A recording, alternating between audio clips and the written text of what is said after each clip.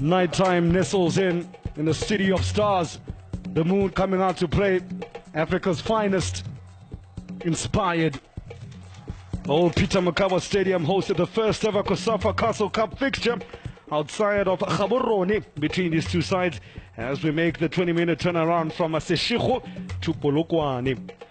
Robin Ngalande looks to change the point of attack and gives it to teammate Dialeto Salesi. Clever little movement from midfielder, and from that movement they get their first goal from absolutely nothing. You see the joy edged on the Malawians' face. They mean business here today. They got beat in the last encounter. Well, as I said, it's an opportunity for them to right their wrongs. They have lifted off 1-0 to Malawi. Hands on hips, numbers in the box. Will he find a teammate? Whips it near post. Well, followed though by the Malawian defense. There was that man Richard Mbulu, showing he can also be a destructive force in his own box and not just opposition box. Just put off his men slightly, eased him away from the danger zone. It's a man from Nyasa pick bullets. Can he whip in? Dangerous looking ball. He does indeed. It is met by teammates just wide though. Botswana caught sleeping, caught napping. What a delivery though from Dialeto Salesi. Teasing. You couldn't have said it better.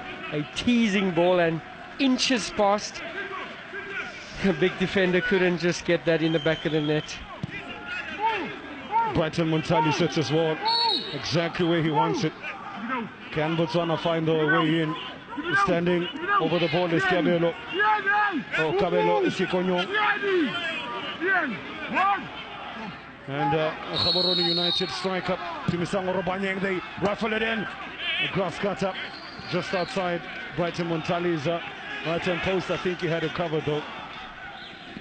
Not a bad effort by Orabanyang. Just rolled it in his path, and it looked closer than it really was. The goalkeeper just making sure that it's covered, taking no chances. You know what I'm most looking forward to? Speaking to Amanda and Lindiwe as well. They were telling me of the exploits from the edition gone by. They're saying the Zimbabweans come in their numbers, now coming to add more numbers. Oh, Malawi just wide. An improvised attempt from Augustin Simkwanda, where it looked as if he was off balance, but somehow he managed to swing a boot at it and it just flashed wide. Defender just putting him off, but to his credit, he tried to stay on his feet and get the goal. Other strikers would have done the extravagant thing or the norm thing just to take a dive, but did manage to make contact, but unfortunately wide this time.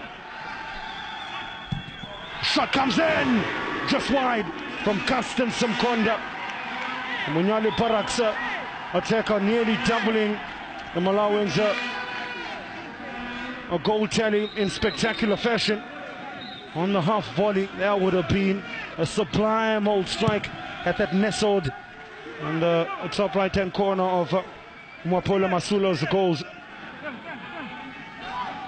A bit harsh there from today's referee. Temba, you have mentioned we failed to see some quality set plays. Let's see what this one holds. Well, I guess that's going to continue. 15 minutes to go. Botswana slowly make their way up the pitch.